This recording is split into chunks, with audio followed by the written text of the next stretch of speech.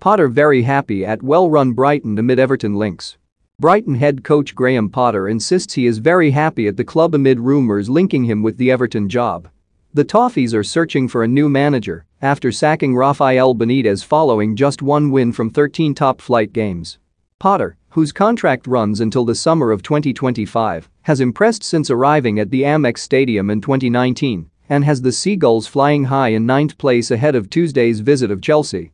"I can't comment on speculation, things that are out there in the newspapers," he said.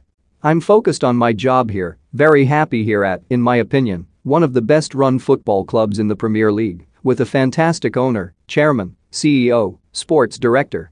There are great people at the club, a nice environment to work in, an ambitious club, so I just get on with my job here and do my best. Graham, I'm not here because I'm that good, it's because I'm at a good club." So that's a no to Everton? Graham, that's my answer, yeah. Graham Potter responds to reports linking him to the Everton manager position. Pic.twitter.com QYSKNKCAF5 Football Daily @Football Daily, January 17, 2022. Everton sit just 6 points above the relegation zone following Saturday's 2-1 loss at Norwich, 9 points below Brighton.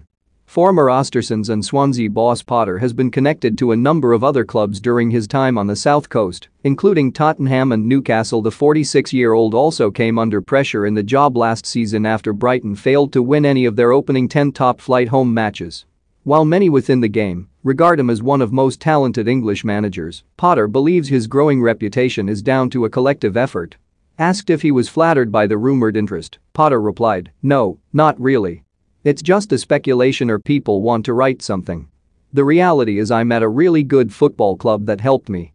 I'm not here because I'm that good, it's because I'm at a good club and I have good support.